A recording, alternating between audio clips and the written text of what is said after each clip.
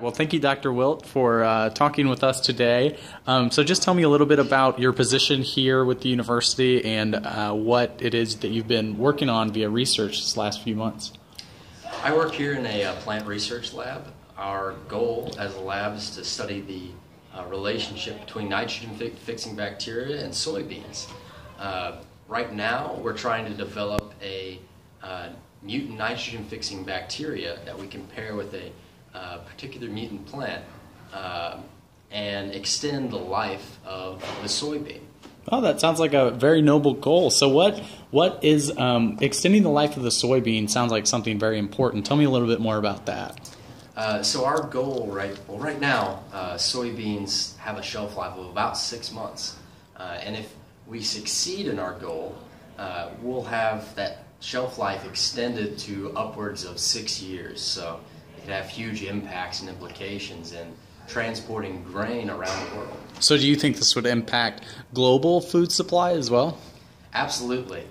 Much of the world's soy supply is produced in the upper Midwest.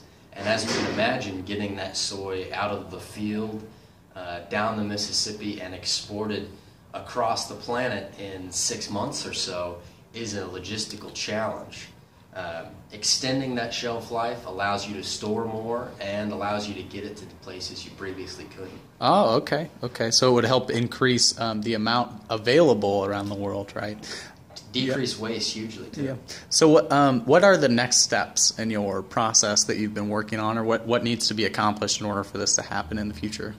So we've already developed our bacteria. Now we've got to study it with the soybean and see how effective is it at maintaining all of the activities and natural growth patterns of soy and not sacrificing yields, because that would also be very counterintuitive. Farmers want their yield, yeah. Yeah. I mean, if we were to sacrifice our yields, that would just be counterintuitive. So okay.